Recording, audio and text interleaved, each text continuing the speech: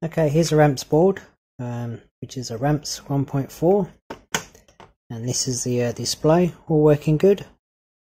And that's powered off the USB at the moment, just power supply. This board is a ReRap Discount Full Graphic Smart Controller. Okay, I want to show you it not working. So what I'm about to do is to disconnect this. Okay, I'm going to change the board. So I'll unplug this, the ReRap.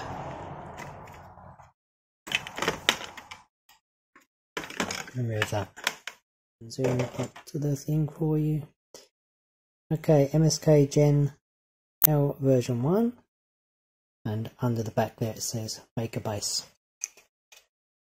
Okay, on these cables I've marked the EXP2 and EXP1 by these little lines on here, just to make it easier for myself.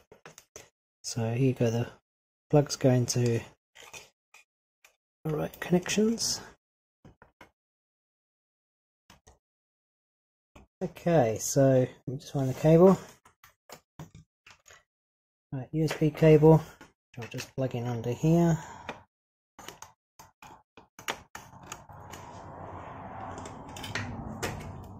Plug into the power supply that I have. Okay, now I've powered it up. I'm not sure if you can see, but just in the corner over here, I've got the light indicator so it's powered up. This is just powered by USB. Now the problem is, this is all plugged in. You can see that, but there's no actual display. But if I press this, you'll see some flickering screens and some weird noises. Okay, if I move the board up to here, as I turn it, just down here where my little finger is, if I turn the control, it's getting a signal to the board, but there's no display. Okay, let's work on how to fix this.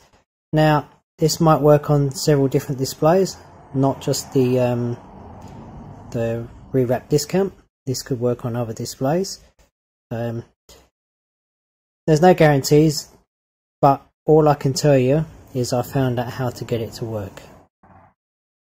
Okay, so this display is completely identical. The difference being is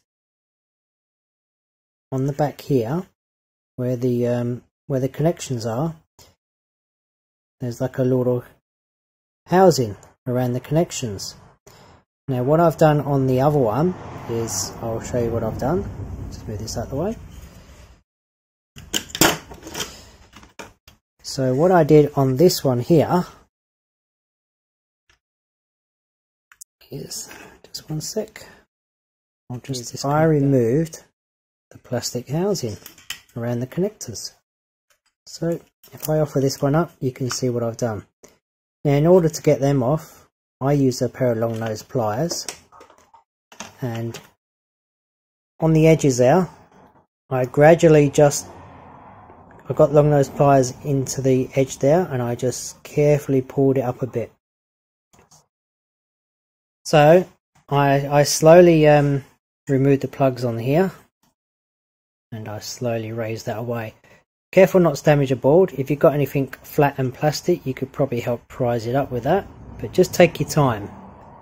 Try not to damage the board or anything. So once you got to that stage, it will then look like that.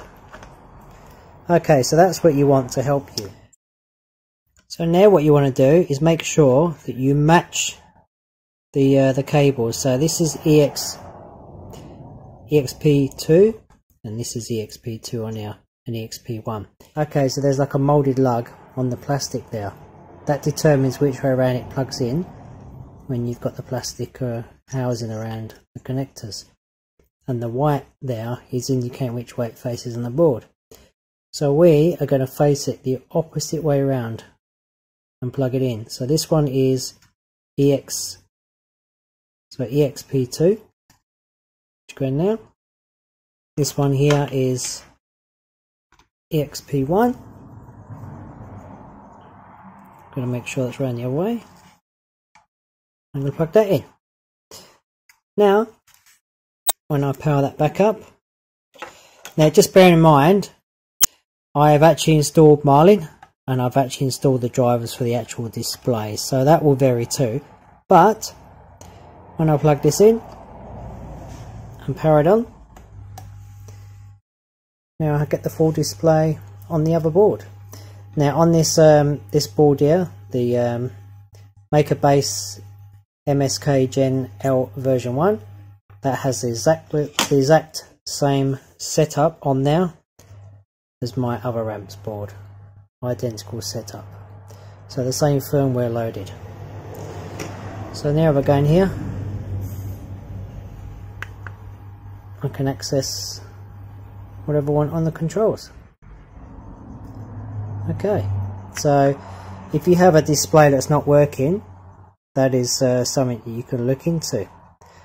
Okay, if you don't want to be pulling off the plastic lugs, there is something else you can do. Let me just disconnect the power again. Everything's all intact, nothing's been changed. Now, you want to turn the plugs around, of course. Now if you turn around, they won't go in because that plastic housing has a slot in the front. You can see that? Okay, so that lug goes into that slot. It will not go any other way. There you go, if you can see that.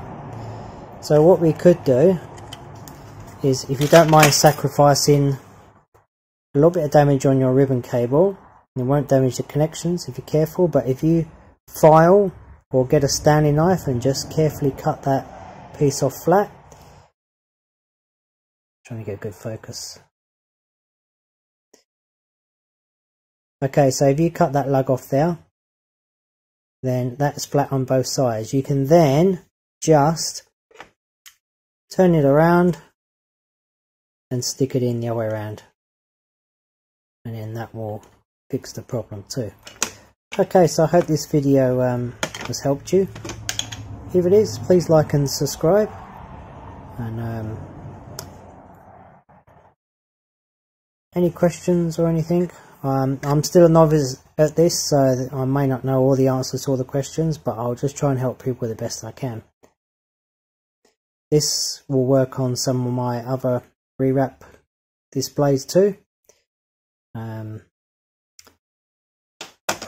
Okay, I hope that helped you. Thank you.